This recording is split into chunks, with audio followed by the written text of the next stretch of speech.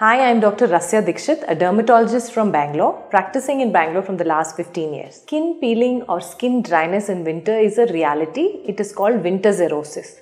And especially as we grow older, the amount of oil secretion by the oil glands of the body parts, especially the back, the legs and the arms, decrease year on year. And in winter, it's much accentuated. So the first thing I would like to tell my patients is start with the bath time. Make sure that you're having a lukewarm bath, as very hot water baths strip your skin of natural oils.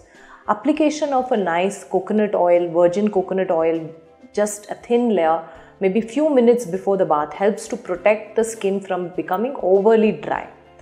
Post the application, have a bath with a pH balanced syndet soap or a pH balanced body wash which does not strip the extra oil from the skin, and then don't linger in your bath. Make sure that you restrict your bath timing to less than 5 minutes. After that, you can apply a thick coat of a moisturizer which contains white soft paraffin.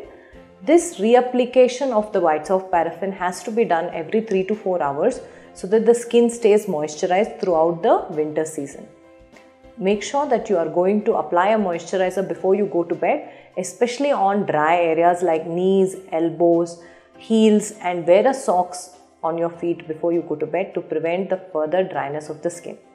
Some people also develop something called eczema, which is extremely dry patches of skin during the winter season, and this needs expert care by a dermatologist.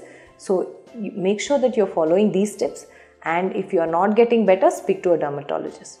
Also, do not forget that you have to eat more essential fatty acid containing foods such as flax seeds, walnuts, almonds and fish, which helps to keep your skin smoother during the winter season.